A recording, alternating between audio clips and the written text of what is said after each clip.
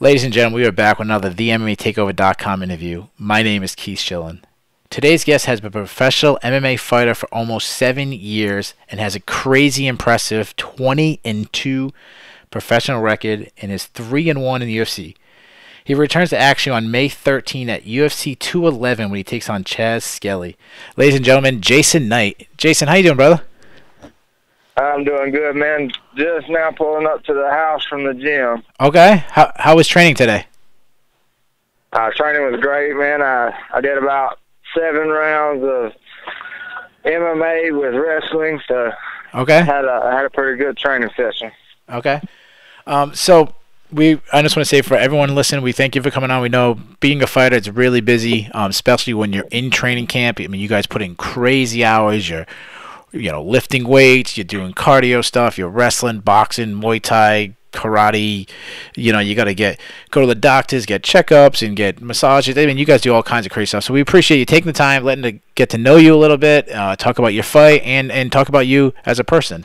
So, let's get started. Let's do some of these preliminary questions. Let's get them out of the way. So first question I always ask everyone is, how'd you get in mixed martial arts?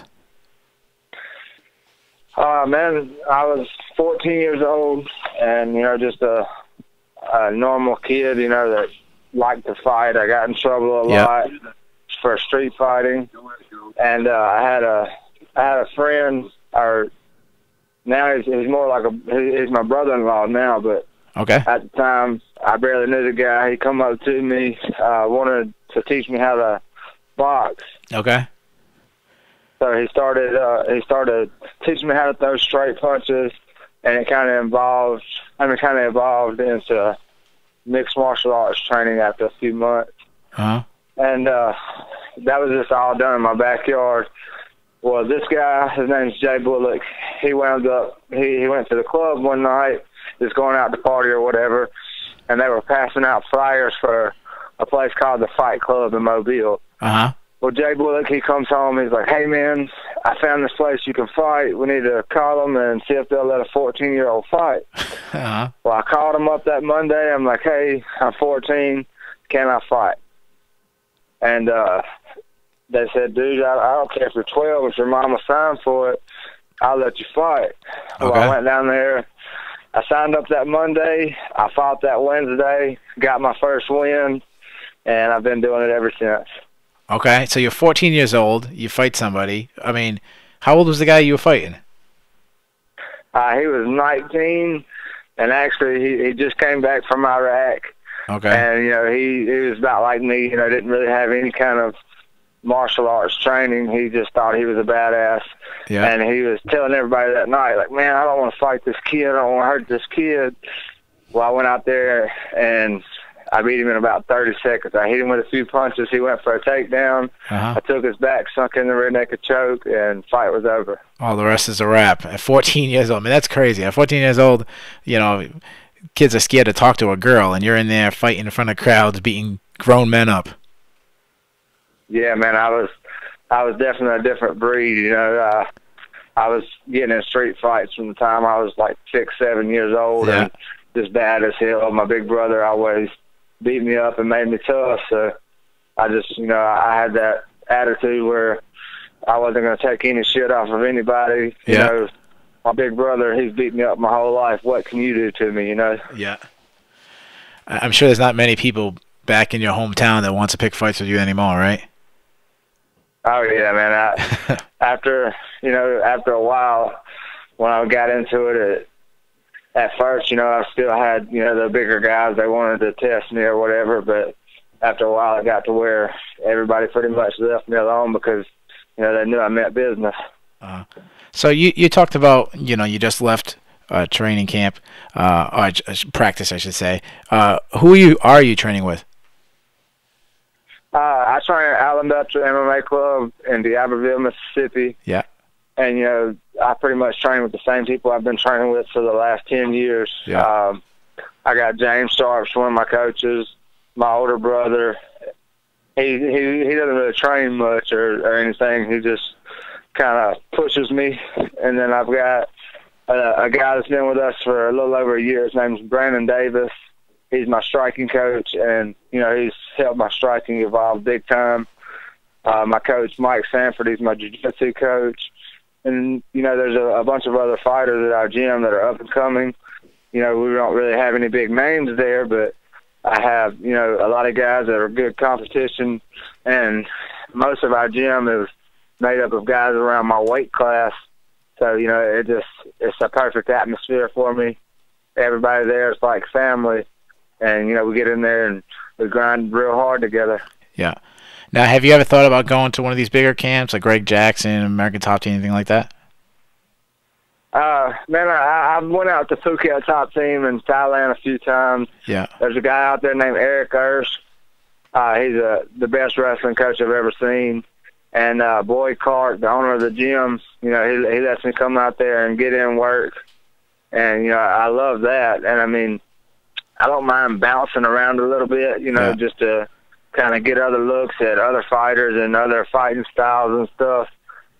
But, I mean, Allen Belcher MMA Club, you know, it's been my home since I was 15 years old. So, you know, I believe I'll stay there until I retire. Okay. So let's talk. I mean, you got the nickname The Kid. I'm assuming that started when you were 14? Yeah, man. I think it was my second fight. I was getting ready to fight for the belt. They had a guy, a little Mexican guy.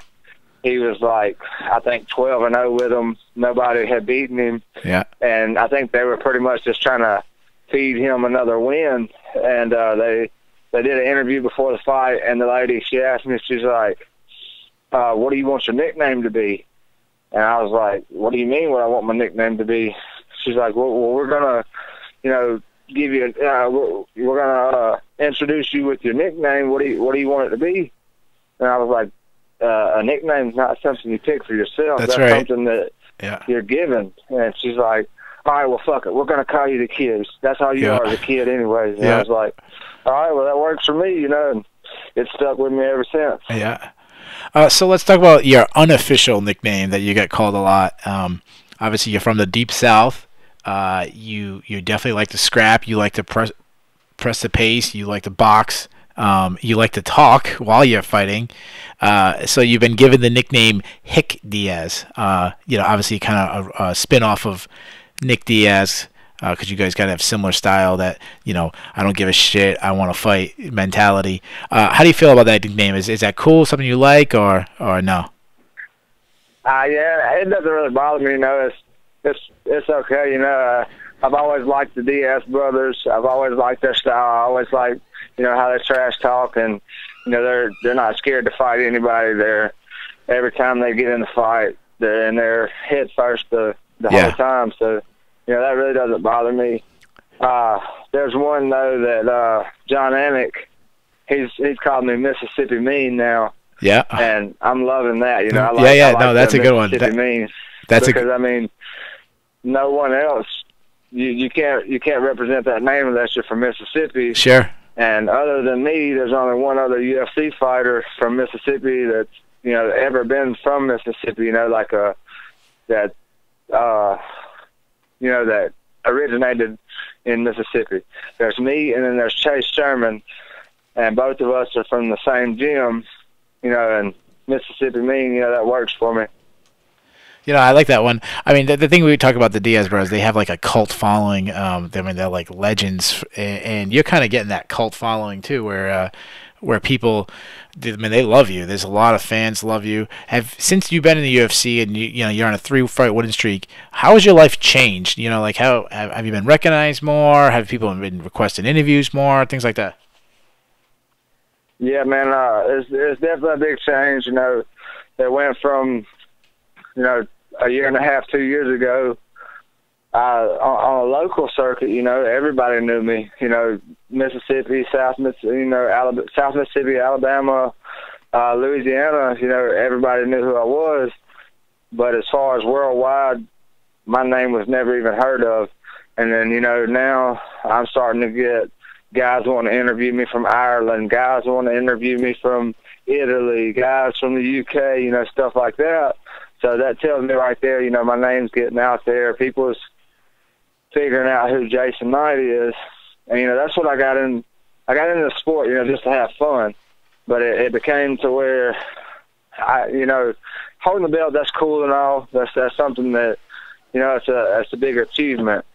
But to me, an even bigger achievement would be for my name to go down pretty much in the history books, to be in like the UFC Hall of Fame, just be one of the greats. Okay. Yeah. You know, I would like to be as good as, you know, as well known as like Dan Henderson or Forrest Griffin, you know, something like that. Yeah, yeah. Guys that I've always looked up to. That's my goal, is to become like them, you know. So let's talk about this. I mean, you're kind of starting to make that name. You got a 3-fight winning streak. You lost your first fight in the UFC, which was against Tatsui Kawajiri, who's, you know, a legend in the sport. He's been around forever. And then you've gone on a 3-fight win streak. You beat Jim Ehlers in a back and forth fight, and then you had absolute destructions of Daniel Hooker and then Alex Caceres. Did you expect? I mean, like, for example, your last fight, Caceres fight, it was one of the ones, I think you might even came in as a slight underdog, and you just destroyed him. You beat him in every aspect of the game. You beat him in stand-up, you hit him on the ground, wrestling, everything. Did you expect the fight to be that dominant? You're saying my last fight with Alex Caceres? Yeah. You absolutely won every aspect of the fight. Did you expect it to be that dominant of a performance? I mean, I expected it to be a little tougher of a fight. And, I mean, he was hard to hit standing up, don't get me wrong, but I just I knew that, you know, that this was like the day before my dad's birthday, and like almost a year to the day that he died. And I knew that, you know, going into that fight, that I was just fixing to bring out the best in me, and that's what I did. I got out there and I performed, you know. And I really expected it to be a little bit harder of a fight. But, you know, I was not surprised at all that I got the win, and not surprised at all that once I got it to the ground, I was able to dominate. I knew that if the fight hit the ground, you know, it was going to be my world. I just thought that, you know, the stand-up would be a little harder. And I give it to him, you know, it was still pretty difficult, but he never really opened up much. I didn't give him a whole lot of a chance to, you know, start throwing that flashy style at me, the crazy spin kicks and stuff like that. Yeah. So, you know, I mean, I think that helped me out a lot, was just that forward pressure, you know. Yeah. So, I mean, you had, at the end of the fight, you had a really touching moment where you prayed and thanked that your father was looking down on you. That was obviously a really touching moment, and it must have been a really tough situation to be in, to fight on, you know, the anniversary of your father's birthday, I should say. So let's talk about you've. One thing I know in the past, you talked about you had a deviated septum heading into the fight with Caceres, heading into the fight with Daniel Hooker. Have you been able to get that fixed? Not yet, man. I haven't took a break long enough to get it done, but at the same time, you know, I'm not really that much worried about it. You know, I know that even if I'm holding my breath for 3 rounds, I can make it through it. You know, my heart will push me through the fight regardless. You know, even if I can't breathe after the first round, it's fine. It's no big deal. Yeah. I'm hoping that, you know, after this fight, I can get that surgery set up, you know, like the week after the fight, and maybe get it done. But if not, you know, I mean, if I have to, I can finish out this career not being able to breathe, and I'll be fine with that. Yeah. Now, how long is the recovery for something like that? Do you know? That's my thing. I haven't looked into it hard enough to find out what the recovery time is. Okay. And, you know, if I go talk to the doctor and he says that the recovery time is 2 months, then I'm not going to get the surgery for a while, because I'm not going to try and take 2 months off, because I want to be fighting once every 2 or 3 months. Yeah. You know, I have 4 more fights on this contract. I just started a new contract. Yep. This will be my first fight out of the 4, and I would love to get all 4 of these fights this year. That would make 5 fights in a year. I mean, I know it's highly unlikely, but if I go out there and I perform and I keep asking for it and I stay in their face about it and, you know, just keep begging them for fights, there's a big possibility that I could have 5 fights this year, you know. All right, so let's talk about your next fight. You're fighting Chad Skelly. It's part of UFC 211, which is, you know, possibly the most stacked card It's definitely the most stacked card so far this year, and it's getting to that level where it's becoming one of the most stacked cards in history. How excited are you to be on a card that is that loaded with that many big names? Man, it's like a dream come true. You know, I'm getting to fight on a real big event, fighting alongside a bunch of guys that, you know, I've idolized. You know, it's a bunch of guys that I've looked up to since I was a kid, and, you know, I'm fighting right there beside them. Yeah. And, you know, it's just a kind of a dream come true. You know, it's just the UFC, like, it's crazy. UFC, it's crazy how it works because, I mean, a lot of stuff that I thought would never happen, a lot of people that I thought that I would never meet, you know, I'm fighting right alongside them now. Yeah. I'm going places that I never thought I would go and stuff like that. So, I mean, it's just a real good feeling. So who's the coolest person you got to meet so far? I would probably say my favorite would be Dan Henderson. Dan Henderson, you know, yeah. I've looked up to that man for years. Yeah. And after my last fight with Alex Caceres, I wound up, I went to a little nightclub after the fight, ran into Dan Henderson, and Dan Henderson bought me a shot of Patron. Wow. So, I mean, yeah, that's cool. got to be the highlight of my career so far. Yeah. What's cool is if you keep this run going, when I interview another fighter 5-6 years from now, they'll be telling me the same story and saying that they got to meet you. Yeah, man, that's cool as shit. You know what when I you mean? think about it. So let's. I'm sorry. Go ahead. Like around my hometown, you know, I've kind of like more or less turned into a local celebrity, which, I mean, it's cool and all, but to me, you know, I'm still the same guy I was when I was 14. Yeah. And I'm never going to change. You know, I don't care if I make $1 million and I get the belt and become one of the biggest stars the UFC's ever seen.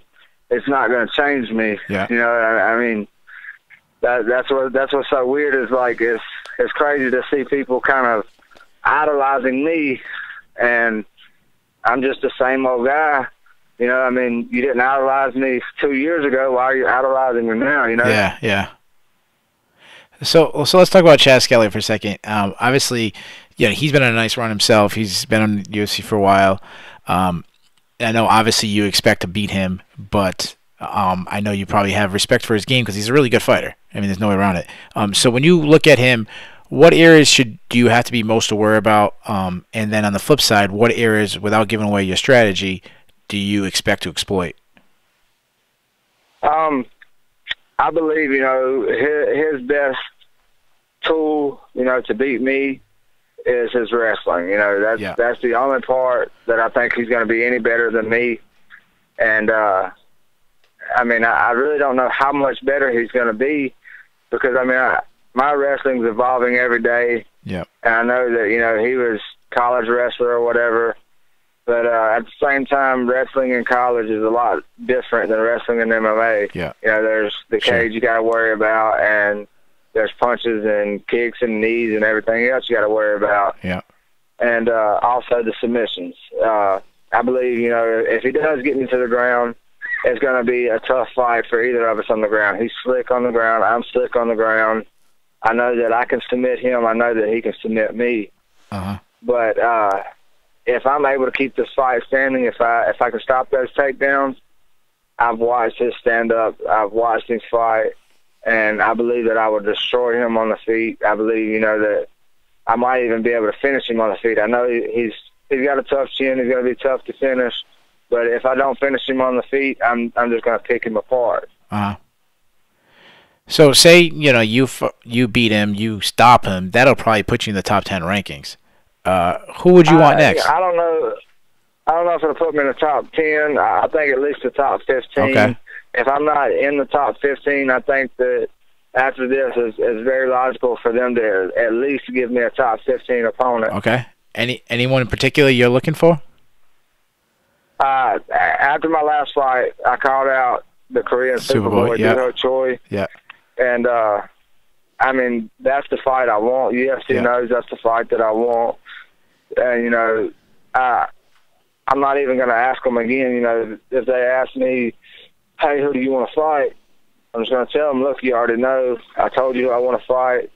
And, you know, if they give me that fight, good. If they don't, then I'll go ahead and fight the next guy they put in front of me, try to beat him, and, you know, keep working my way up until they do give me that fight. Now, what particular about Duho Choi that stands out that you really want to fight him? Man, really, I didn't care to fight him until I watched him and Cub Swanson fight. You know, those are two guys that I would like to fight, both of them. Sure. But Duho Choi, he's more reasonable. You know, right now Cub Swanson, he's so much further ahead of me in the rankings that it's unethical to even ask for that fight. Yeah. But you know, Korean Superboy, that's something that could actually happen. Yeah. So I want to fight him because I mean, whenever you see him get out there and you see him perform, he's just wide ass open, balls to the wall the whole fight. He doesn't stop coming forward, and no matter what you hit him with, no matter how bad you hurt him, he's still in the fight. He's there to win. You know, he's there to grit it out and fight to the bitter end, no matter what. And you know, that's the kind of fight I want. I want to fight somebody who wants to fight me just as bad as I want to fight them. They want to get in there and win just as bad as I do. And I believe, you know, if me and him get in there and we fight, it's just going to be, you know, one for the history books, one that everybody's going to remember forever. Yeah. And, I mean, like, if you remember the fight with Forrest Griffin and Stephen Bonner, I mean, that was a fight that nobody will ever forget. Yeah, of course. And, I mean, Forrest Griffin, of course, he went on to become a champion. He did good in his career.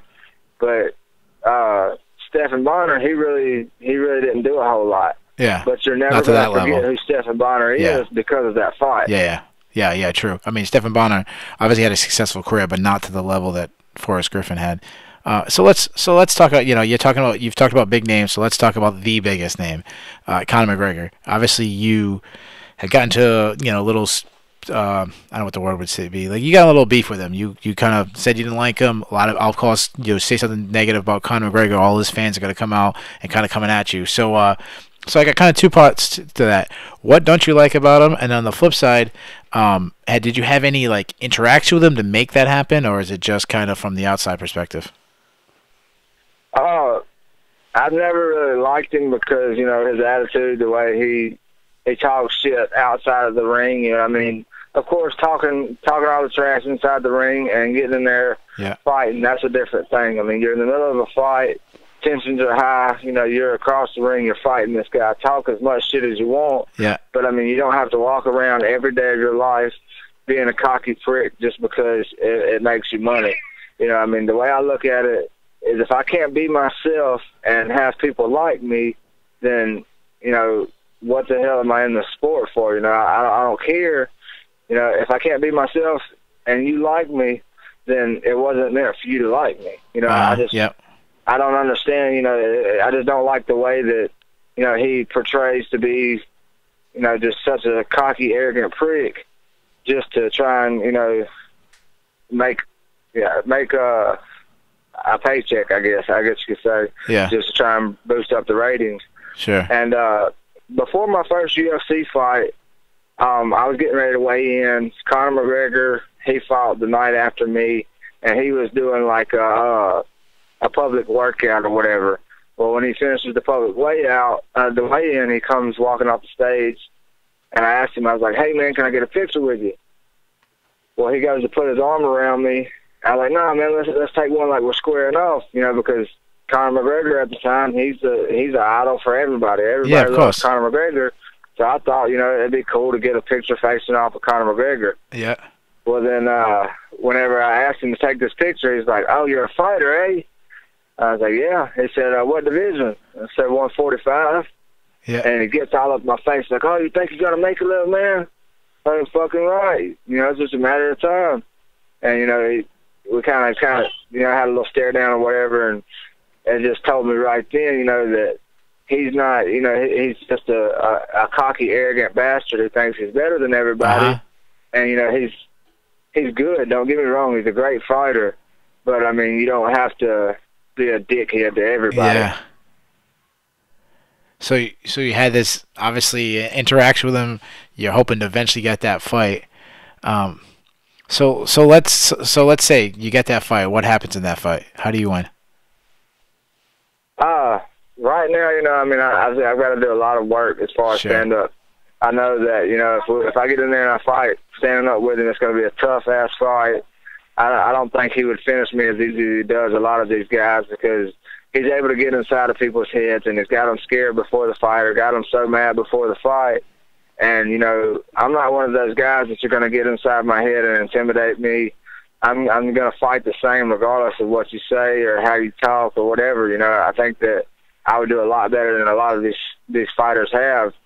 But if I was able to get him to the ground, you know, if I'm able to improve my wrestling enough to where I can take him down and keep him down, if I get Conor McGregor to the ground, I will beat his ass on the ground. And, you know, standing up-wise, as of right now, yeah, I would say he's probably got the advantage standing up. But if I take that man down, I guarantee you I win the fight. Okay.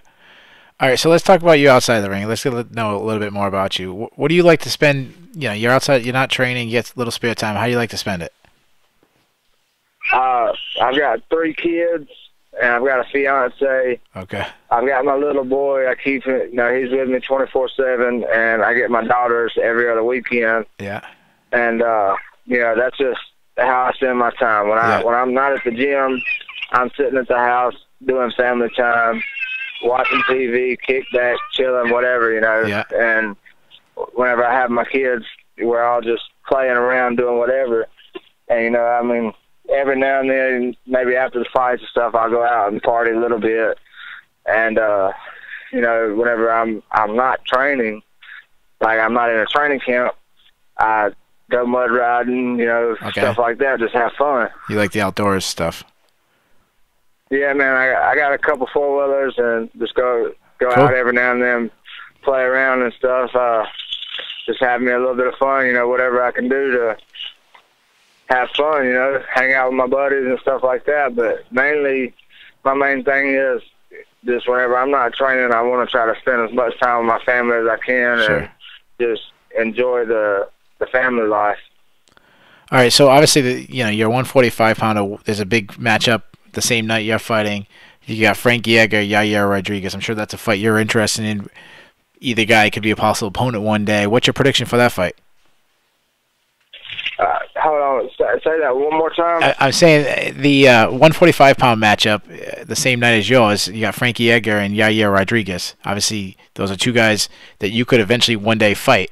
So what's your prediction for that fight? I believe, you know, if Yair Rodriguez is able to keep the space, you know, stay on the outside and impose his will, Yair should win the fight if he's able to stay on the outside. But I mean, Frankie Edgar, he's not a man that's gonna just let you stay at range.